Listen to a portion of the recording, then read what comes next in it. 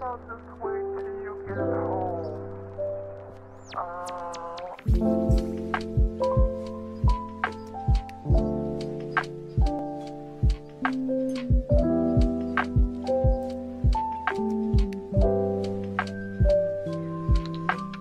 Hey everyone, it's Astrid. Today we're doing yet another Sims 4 speed build, however, this time a smaller home. If you've seen my previous builds, you'll know that I have a habit of building big houses with a lot of rooms, but this time I wanted to try and make a smaller house. I intended to make this a starter home, but with the amount of items and decor I placed, you wouldn't be able to move in a household straight out of the Create a Household, without cheats of course.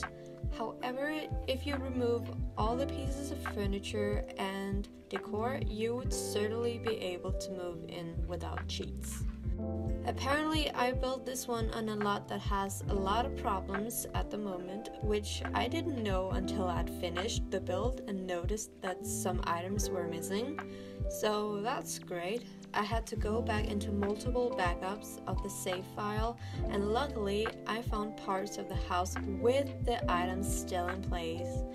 It took a little while, but I've created a fully completed lot for you all, so nothing is missing if you're downloading it from the gallery.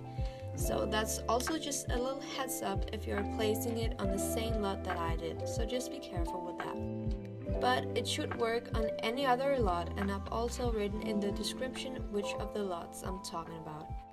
As always, I use a lot of CC, and if there's something you like, then tell me in the comments and I'll try my best to find it for you. I hope you will enjoy this video, and I hope to see you again soon. Bye!